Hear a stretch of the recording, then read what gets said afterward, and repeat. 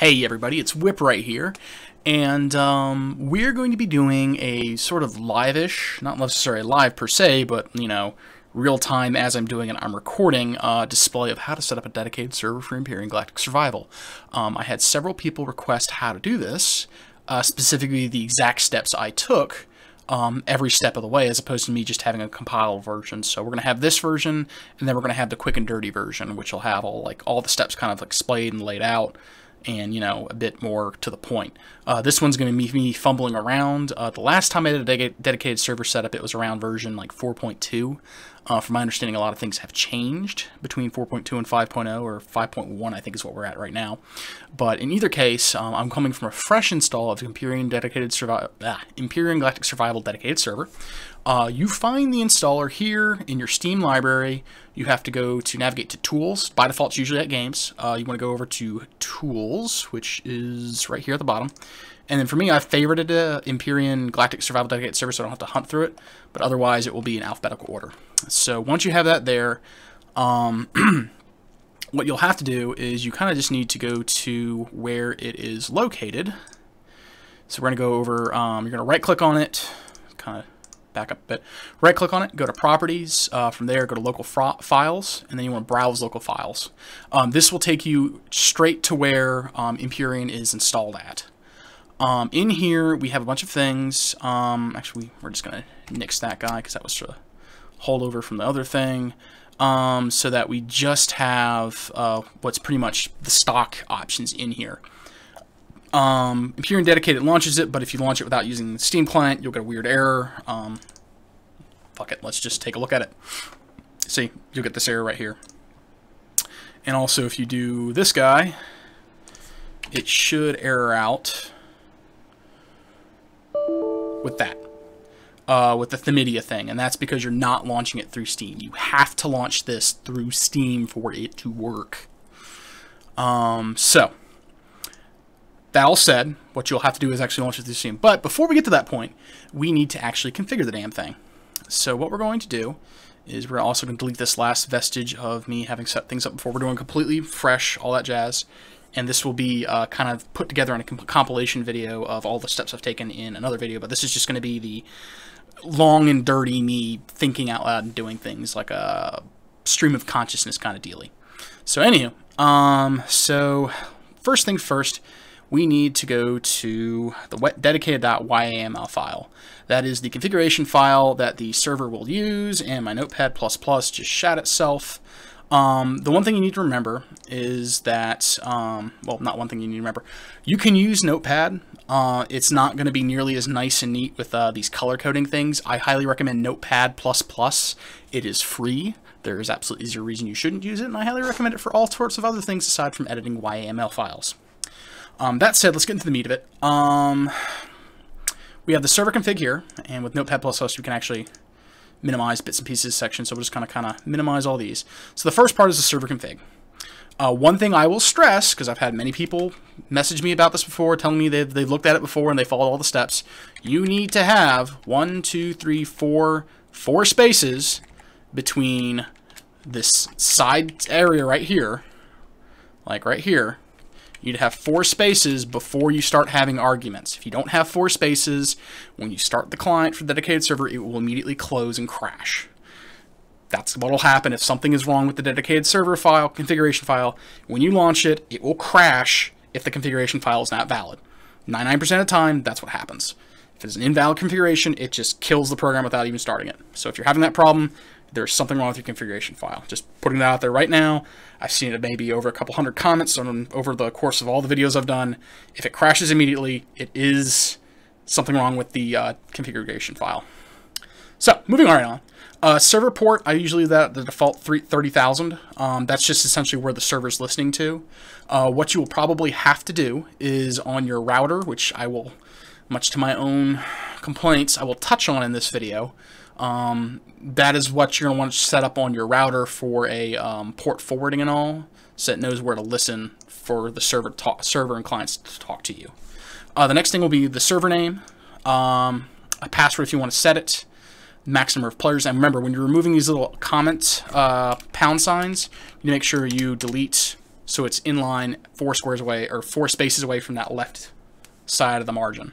Because if you just do, we'll say like that, if you have it like that, it will not compile and it will crash when you try to run the dedicated server client. I will stress that again. You need to make sure everything is lined up. So what we're going to do is we're going to call this whipraise server. My password, as always, is going to be some sort of play on meat. We'll say Porky for right now. It's going to change, so if you guys see it, you know, stuff like that. It'll be Porky, capital P. Max number of players I want on my server. We're going to want to have, we'll say, a top of 6. I don't want a whole lot of people here. Love you guys and all, but, you know, I need to record and not have my computer shit itself because I don't actually have a second machine I'm hosting this on. I'm hosting it on the same machine I'm playing it on. Anyway, server reserve playfields. Essentially, this is a number of playfields the dedicated server client just keeps in reserve that it can just toss out to people when it needs to load things in. Default is 1. I usually put it to 2, and that keeps everything loading quite nicely. Server description in the server browser. Max description in that many characters, and it's kind enough to put you 127 dash marks. So over here, we will get rid of comment so that it is taking arguments, and then we're going to say whipraise server, come check me out on YouTube, whipray310. There we go. And then that's my server. When you click on the server browser, that's what will be for the thing, for the description. It tells you, next thing is all server playfields, or all playfield servers will automatically be stopped every n real-time hours. Probably just get a warning message before stopping. I usually just leave this by default, which is 48 hours.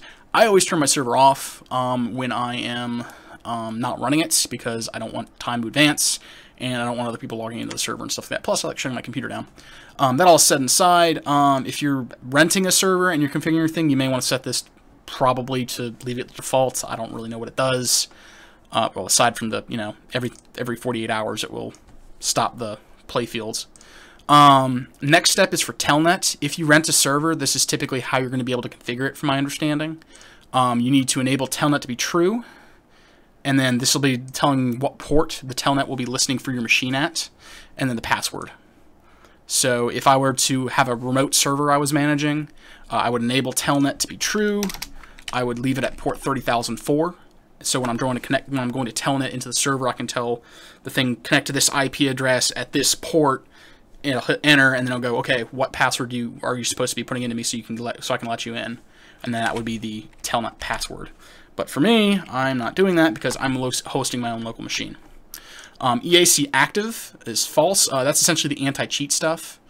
I am going to put that onto true because I'm not expecting Tornath to cheat or anything like that, but I mean, it's not a bad thing to have it on there just in case someone comes on or what have you. Save directory, by default, it goes to the saves, which should be, it's not that guy, right here. That's all it's saying, is just, this is just the default saves directory. Over here, restrict allowed blueprint size class. Restricted types are not allowed to be produced or spawned. Essentially, if someone were to connect into your server and they have like a massive ass capital ship, that would be at like level 9 or 10, 10 being no limits at all, 9 being the most humongous thing you can think of, 1 being like small little hover vessels and stuff like that. I usually just, since it's just me, Tornath, and maybe a couple of my other friends, I'll leave it at unlimited because I know they're not going to purposely blow up my server. Plus, they usually don't build things not on the server, so it doesn't matter. But yeah, usually I just leave this at the default. If you're running your own server, renting your own server, you may want to adjust that to make sure things don't get lagged out. Next section is restrict blueprint types. None. You can completely turn off the blueprint system. Stock only. They can only use the ones that are stock in the game, and then all, which means people can bring in, you know, custom blueprints. Again, if you're running your own server, managing your own server, pick it to whatever flavor you would like. Next, moving on, is timeout in seconds, after which a playfield server will be killed. A playfield server will be killed and all players on it disconnected. If it, you know, essentially if things time out, it just kills it. This would be 15 seconds. So if nothing is responding for 15 seconds, it kills it, just so it's not causing issues. You can also just disable it by putting in a value of 0. Next up is timeout in seconds, after which a client will be disconnected if it no longer sends heartbeat message to the dedicated server. Again, by default, it's 30 seconds. If you don't comment it out, it will stay at a default of 30 seconds. Sneeze. Excuse me. And then 0 will disable it entirely. Again, it all depends on how much you want to have your server set up so that it will or will not boot people if their latency is too high. And then extra log for outputs for debugging purposes. These are really good. Like if you're having an issue where your game is just randomly crashing or your dedicated server is randomly crashing, you can go over into the dedicated server section, into the logs file, and it will sort all the logs by date created, and you can actually look into the file. Like we'll look into this guy right here, drag this over to the monitor, and this will give you all the stuff as it's trying to load everything, what your video card is, as you all can see what I'm running, and if there's any errors and stuff like that, it'll pop up down here and tell you what the error is. And usually when people are asking me for help, that's one of the things I'll ask is, can you send me your log file? Because in there it'll specifically tell you what the error is. Is the configuration invalid? Do you have a corrupt file? Is there a networking issue? It's 9 times out of 10 it is in these error logs. If it's like an unknown issue that we can't figure out just through me walking through steps with you. So your logs file is very important. Anyhow, but this is saying, do you want to have extra stuff in your log files? I'm going to leave this all at default because mine is verbose enough. I don't need to have extra logging and crap like that. But that was the server configuration section. So next up, we're going to go to game configuration. Right here is the game name. This is going to be what your save file is essentially going to be. It even says right in the comments. We're going to do multiplayer whip ray version 5. Because we're on version 5 point something of the alpha right now. Game mode, survival or creative. You all should know what this is. Creative, you don't have to worry about dying, you can fly around, you can spawn and build anything you want to. Survival, things are actively trying to eat you while you're trying to do all that stuff and you have limited resources and such. Seed is the random seed that your galaxy is created in. Changing that number, if like one person uses a certain seed and you want to have the exact same thing, you can get the seed number from them, and then you'll have the exact same planets, mineral spawns, alien spawns, what have you. For this one, let's see here. We have what, 3 digits, 7 digits. So let's do. Let's see here. What was it? Sure, that looks good. That'll be our random seed for our galaxy. Next are all the time. Next is going to be the decaying time, wipe time, and protection time. All of these time are given in real-time hours, i.e. 1 hour of real time is approximately 24 hours in game. And timer counts down as long as the dedicated server is active, and deactivated playfields don't stop the timer. So if no one's on the moon and it's been like 2 hours or so real time, i.e. 2 in-game days, and there's no block, it just despawns it whether or not anyone's actually there. In this case, I'm leaving that on because in the event that me and Tornath get our ship blown up, I want the thing to despawn, because if it doesn't have a core anyway, doesn't matter. Warp time, or wipe time, any player-built structures, if they haven't been visited, they'll get completely and utterly wiped. That's disabled because 9 times out of 10, we're always going to be present because I don't ever have the server on that long.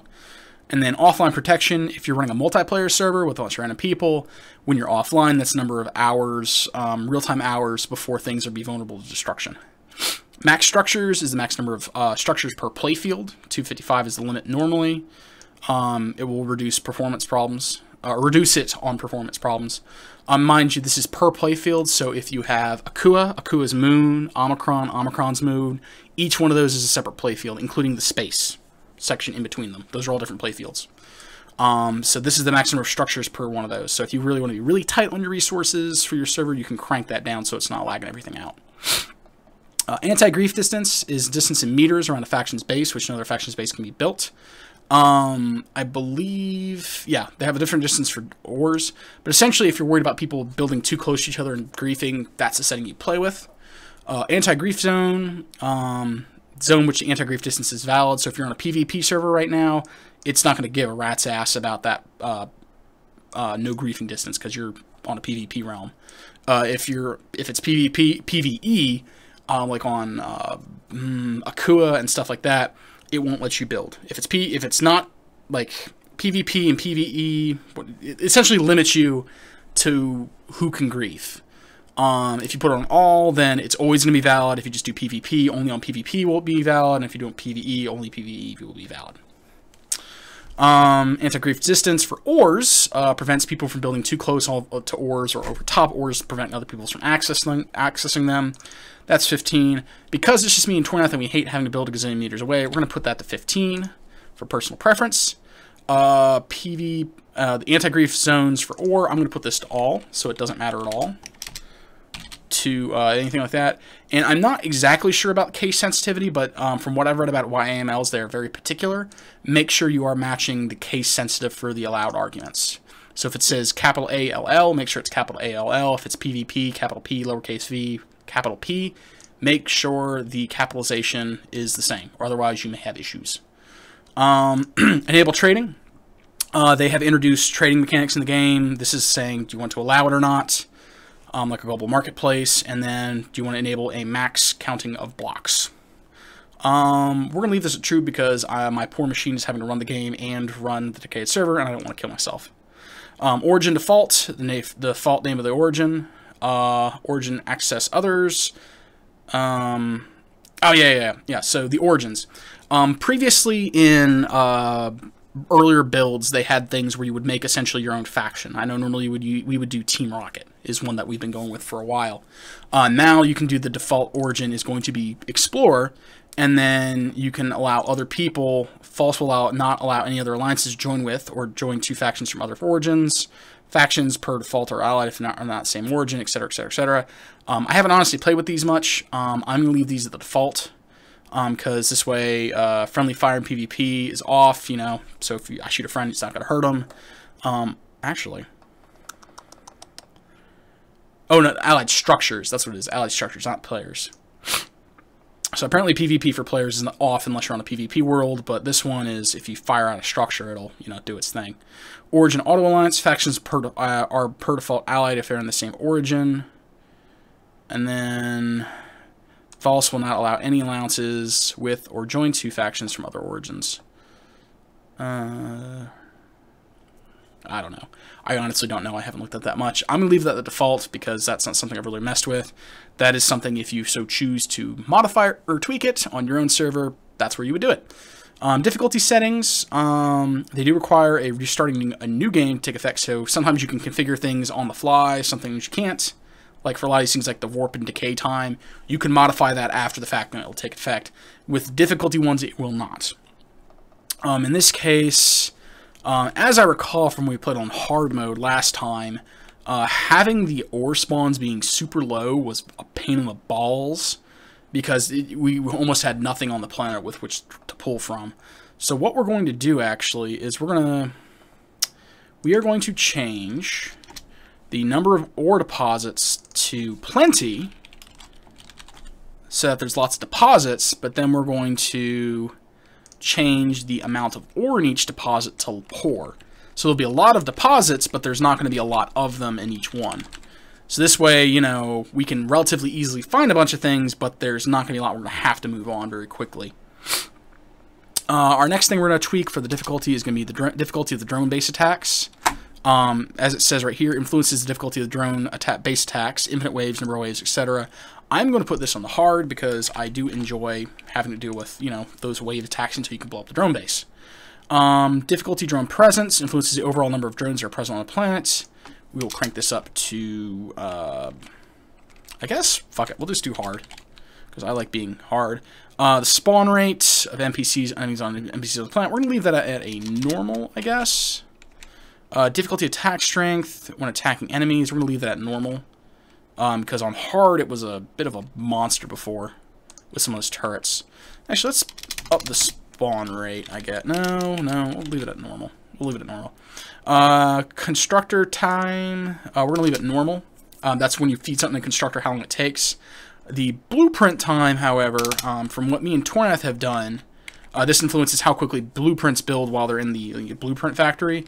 I have found even faster is really slow.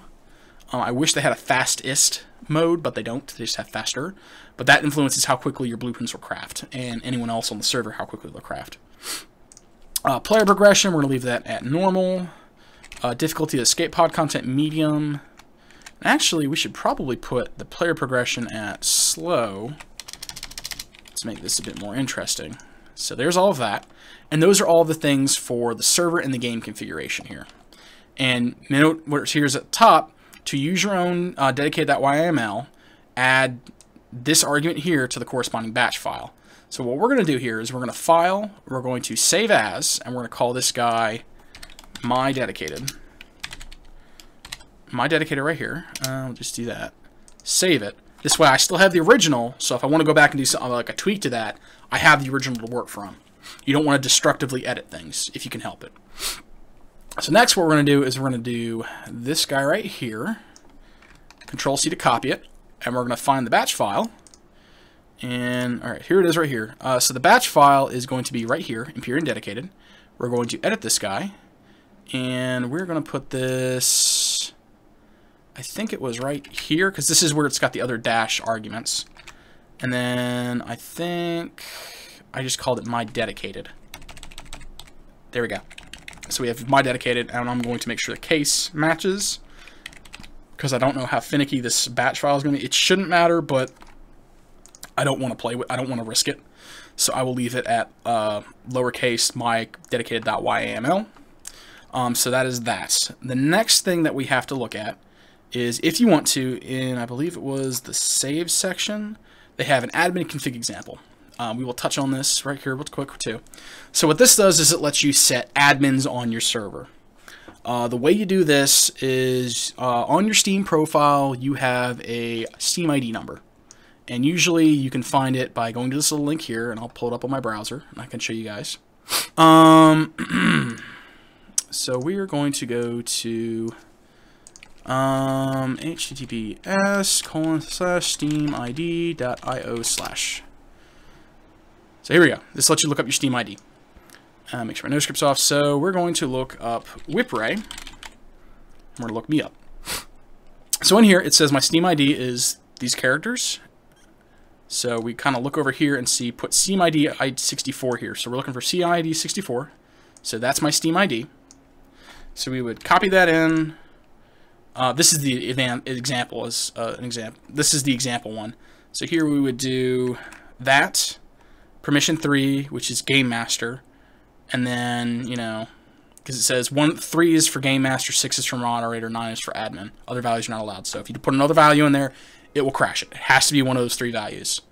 And then what you can also do is you can ban people, which I'm going to assume one with ban players ID. Okay, make this user a game master. I'm going to assume, actually I don't even really know here because it doesn't say how to define them as a ban.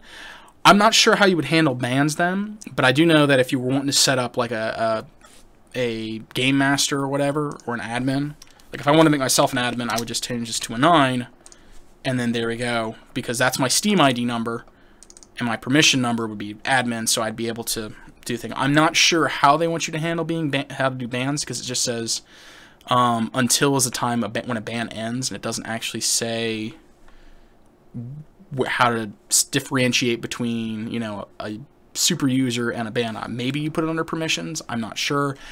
That's something I'm not really a whole lot of experience with, but a lot of people do ask, you know, how do I set up an admin or something like that, and this is the place you would go to. And keep in mind the directions that say you need to rename this to admin.config.yml for it to actually be effective. I'm not going to mess with it because I ultimately can just push the off button on my damn server and I'm not worried about it. So we're just going to close this guy here. We're not going to save the changes.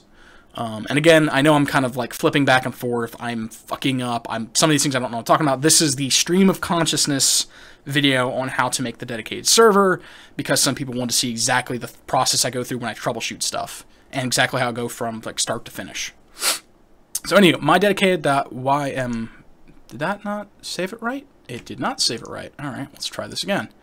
Why am I ain't markup language?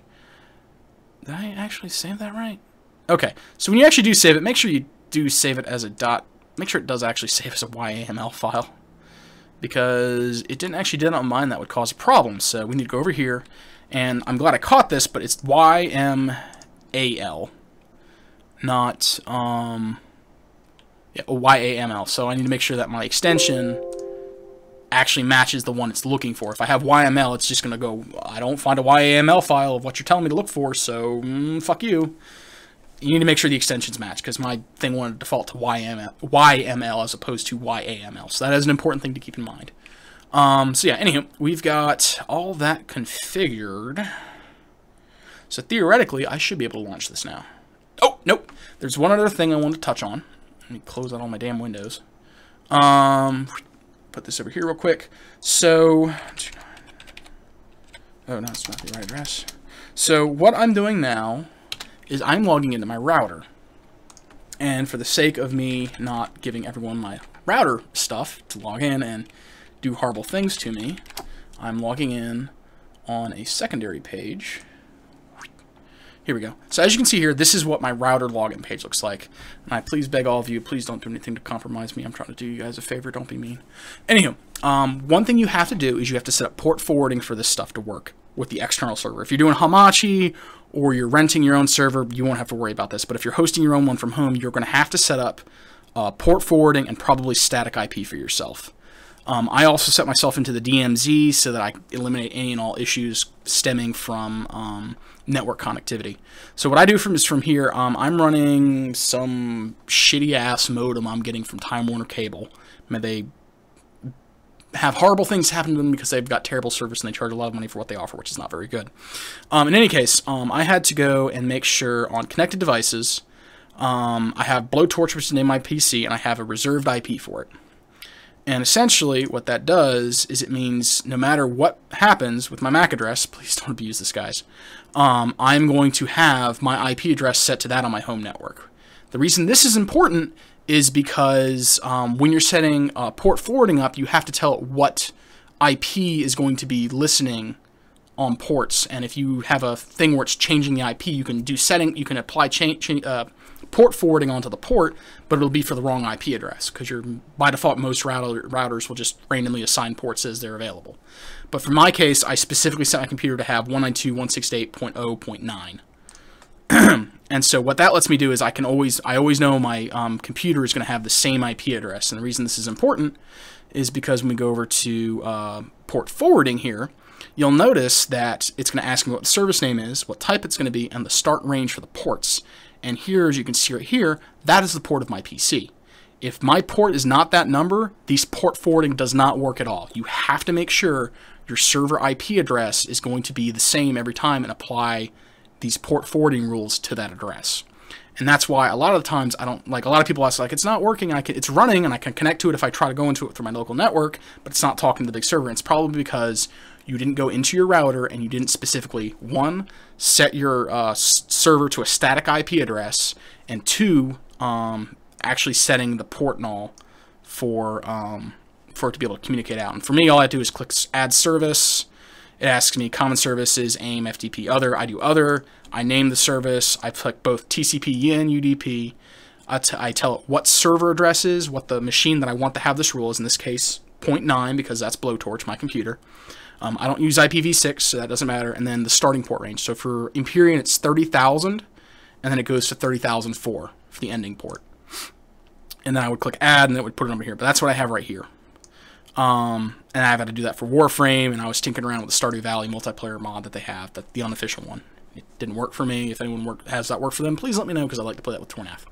But in any case, that's one of the really crucial steps you have to do in order to get this to work. The other thing I also do is DMZ. I enable the DMZ. I don't mess with it for IPv6, but for IPv4, I do set my main machine to be DMZ'd.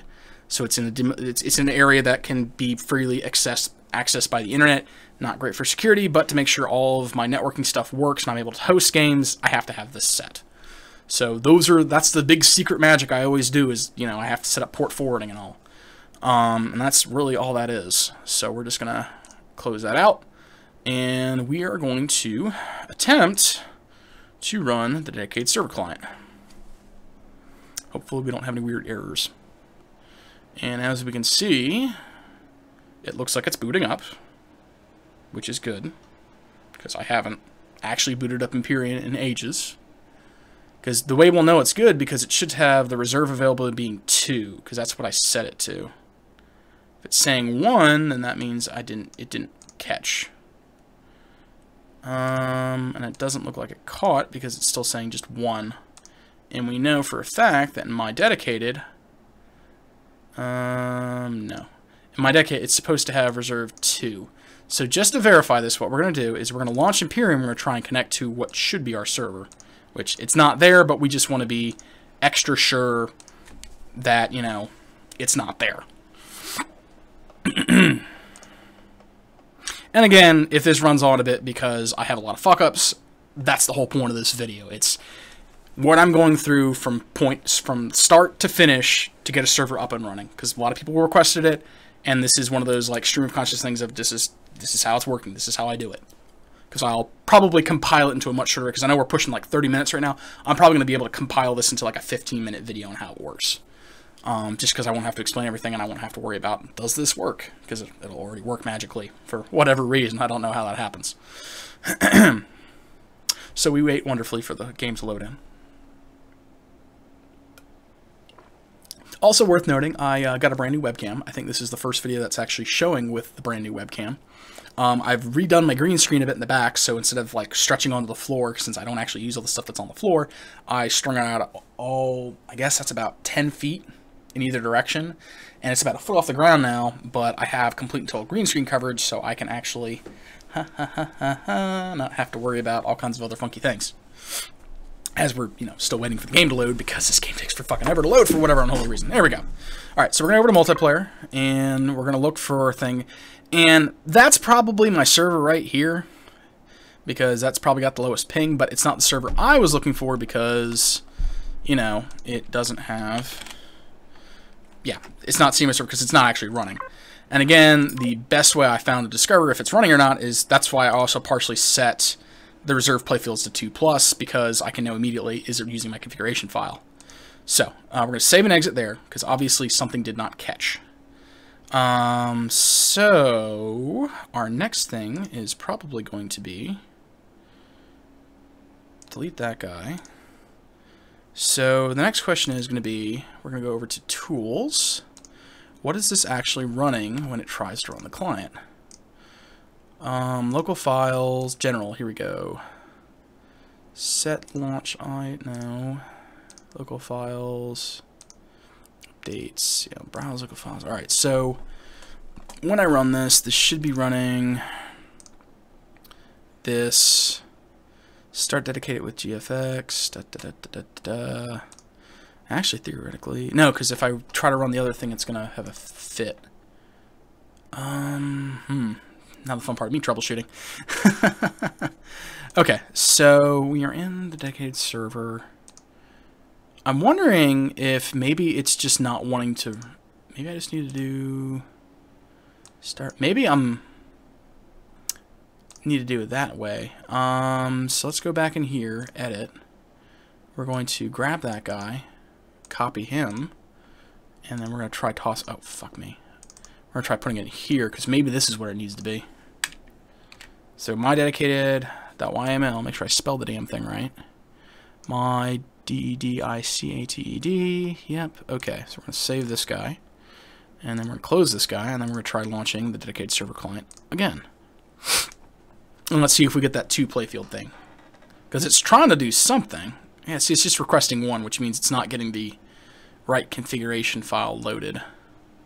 So what I may have to do, because before you could just run it directly from the damn batch file, which was great, dandy, and hunky-dory, but they don't want you to do that anymore. So what I may have to do is just make a copy of... Where is the dedicated? Where is... Okay, there's dedicated YML. We're going to make a copy of this. Come on. Pull up. Pull up. Oh, I have to actually make paste. Alright, so now dedicated copy, and then what we're going to do is we're going to delete this guy, because it's just dedicated.yml. we're going to go over to here, and we're just going to rename this guy dedicated.yml. So it's essentially, Steam is probably wanting to say, launch this with this configuration file. So that's probably what it's looking for, since we're not actually running it through the batch file anymore. And then because we're doing that, just to make sure our bases are covered, we're going to set that to that, so it matches the configuration file name. And then we're going to try and launch this again. And this time, if I'm guessing right, come on. No, I don't want to download it. Uh-oh, did it not just... It may have just disappeared. Let's see what happens. If it just immediately disappears, that means I have a problem with my config file, which is entirely possible. Yeah, so it's immediately disappearing. There's a common error I get. So that means we need to go over to the log file and figure out what the hell is going on here. So date modified, that's today. Which one's the most recent? It is 1058. So this guy. So this is our log file from just a moment ago. We're going to look down here, and here we go. Exception during deserialization. Let's just maximize this guy. Requested value hard was not found. And so we have a problem right there with that not being valid, which means we just need to, yeah, because see right here, it'll do a thing if your stuff's not valid, startup will be aborted. So what we need to do is we need to close this guy, go back one, go back another one, get back in here, and dedicate YML. No. Alright, so we were looking for difficulty hard, because that's not valid. So... where was the thing? Oh, wait. Let's look back at the log file again. And it should have been this guy, and then this guy. And so it said... message is harmless. Message. Here we go. Here we go. Error while reading server configuration from this location. While do not get core except during deserialization. File name unknown. File name unknown. Solar system type. Let's see, where is it at? File unknown. File unknown. Oh, here we go. System argument exception. The requested hard was not found. Line 79, column 28. So we said 79, difficulty drone presence. Ah, yeah, see. So here it's supposed to be low, normal, high, off.